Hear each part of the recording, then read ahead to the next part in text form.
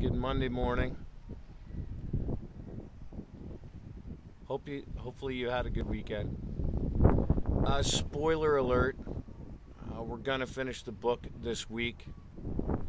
If that causes you any grief, then get over it.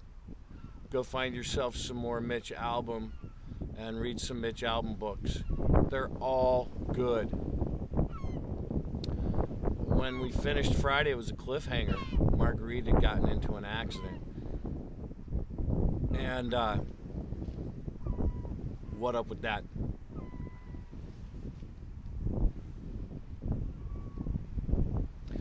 Love like rain can nourish from above, drenching couples with a soaking joy.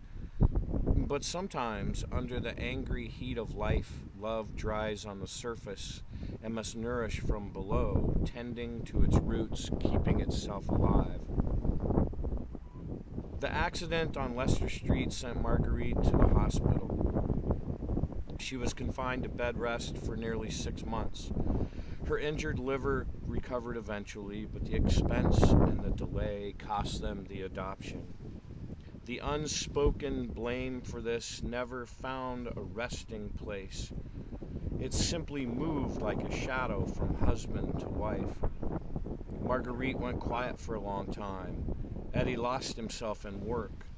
The shadow took a place at their table, and they ate in its presence amid the lonely clanking of forks and plates. When they spoke of small things. The water of their love was hidden beneath the roots. Eddie never bet the horses again. His visits with Noel came to a gradual end, each of them unable to discuss much over breakfast that didn't feel like an effort.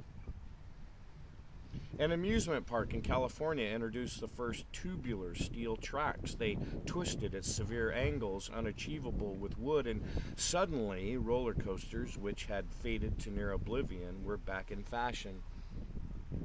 Mr. Bullock, the park owner, had ordered a steel track model for Ruby Pier, and Eddie oversaw the construction. He barked at the installers, checking every one of their moves. He didn't trust anything this fast. 60-degree angles. He was sure someone would get hurt. Anyhow, it gave him a distraction. The Stardust band shell was torn down, so was the zipper ride, and the tunnel of love, which kids found too corny now. A few years later, a new boat ride called the Log Flume was constructed, and to Eddie's surprise, it was hugely popular. The riders floated through troughs of water and dropped at the end into a large splash pool. Eddie couldn't figure why people so loved getting wet when the ocean was 300 yards away, but he maintained it just the same, working shoeless in the water, ensuring the boats never loosened from the tracks. In time, husband and wife began talking again, and one night Eddie even spoke about adopting. Marguerite rubbed her forehead and said, "We're too old now." Eddie said, "What's too old for a child?" The years passed, and while a child never came, their wounds slowly healed, and their companionship rose to fill the space they were saving for another. In the morning, she made him toast and coffee, and he dropped her at her cleaning job, then drove back to the pier. Sometimes in the afternoon, she got off early and walked the boardwalk with him, following his rounds, riding carousel horses or yellow painted clamshells as Eddie explained the rotors and cables and listened for the engine's hum. One July evening, they found themselves walking by the ocean, eating grape popsicles, their bare feet sinking in the wet sand. They looked around and realized they were the oldest people on the beach. That is going to happen to you someday. Just be ready. Marguerite said something about bikini bathing suits the young girls were wearing and how she would never have the nerve to wear such a thing. And Eddie said the girls were lucky because if she did, the men would not look at anyone else. And even though by this point Marguerite was in her mid-40s and her hips had thickened and a web of small lines had formed at her eyes, she thanked Eddie gratefully and looked at his crooked nose and wide jaw. The waters of their love fell again from above and soaked them as surely as the sea that gathered at their feet. 3 years later, she was breading chicken cutlets in the kitchen of their apartment, the one they'd kept all this time, long after Eddie's mother had died, because Marguerite said it reminded her of when they were kids, and she liked to see the old carousel out the window. Suddenly, without warning, the fingers of her right hand stretched open uncontrollably. They moved backward. They would not close. The cutlet slid from her palm. It fell into the sink. Her arm throbbed. Her breathing quickened. She stared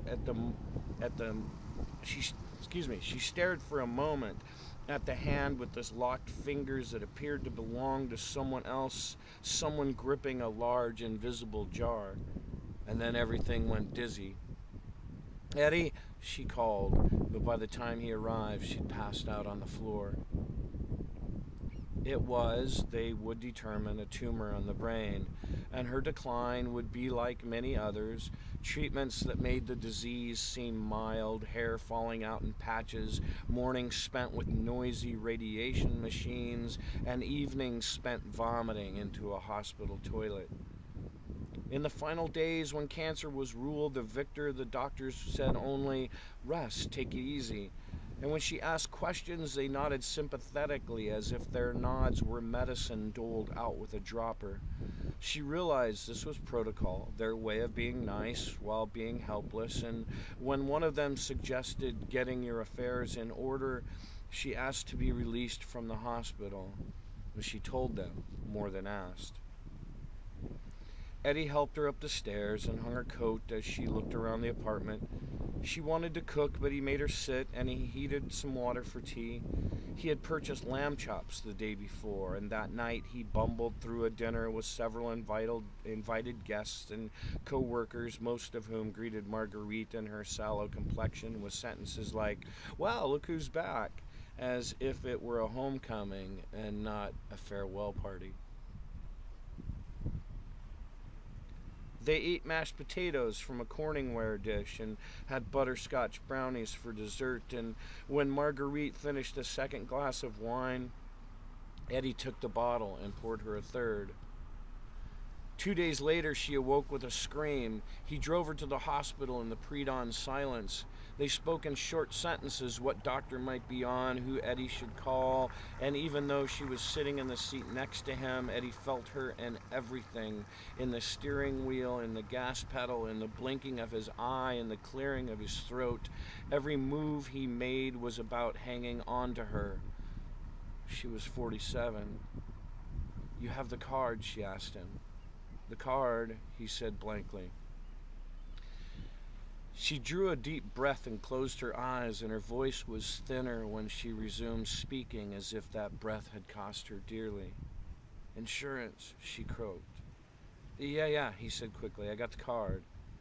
They parked in the lot, and Eddie shut the engine. It was suddenly too still and too quiet.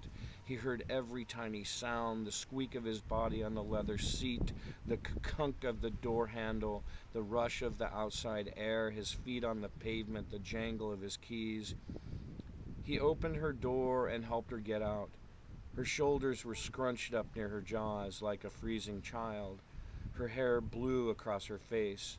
She sniffed and lifted her eyes to the horizon.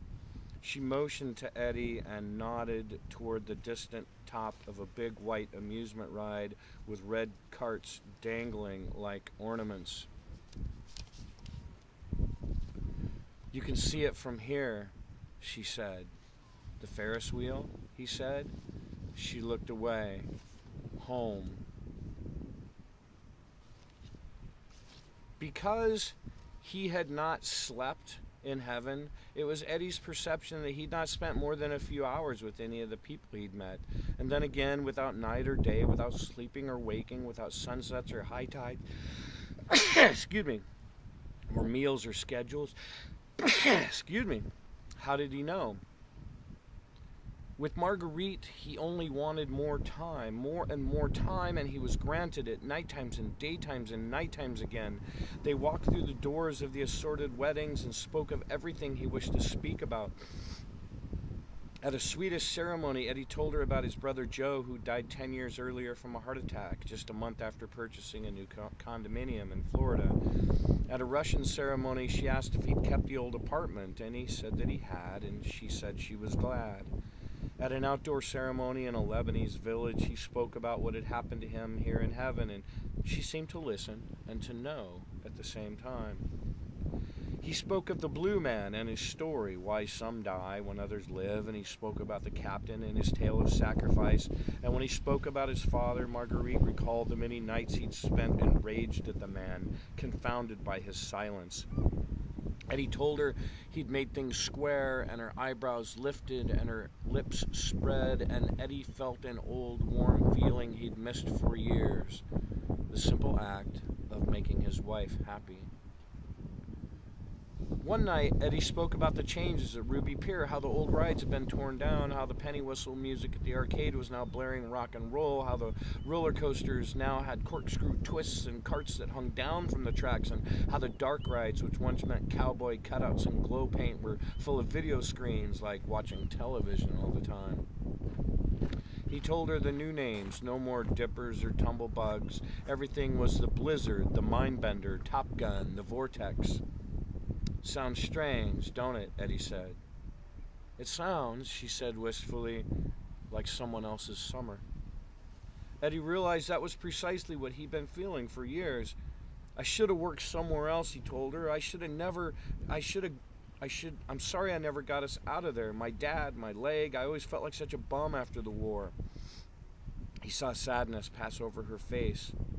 What happened, she asked, during the war? He never quite told her. It was all understood. Soldiers in his day did what they had to do and didn't speak of it once they came home. He thought about men he'd killed. He thought about the guards. He thought about the blood on his hands. He wondered if he'd ever be forgiven. I lost myself, she said. He said, no, his wife said. Yes, he whispered, and she said nothing else. At times there in heaven, the two of them would lie down together, but they did not sleep. On earth, Marguerite said, when you fell asleep, you sometimes dreamed your heaven, and those dreams helped to form it, but there was no reason for such dreams now. Instead, Eddie held her shoulders and nuzzled her hair and took long, deep breaths. And at one point, he asked his wife if God knew he was there, and she smiled and said, of course. And even when Eddie admitted that some of his life he'd spent hiding from God, and the rest of the time he thought he went unnoticed.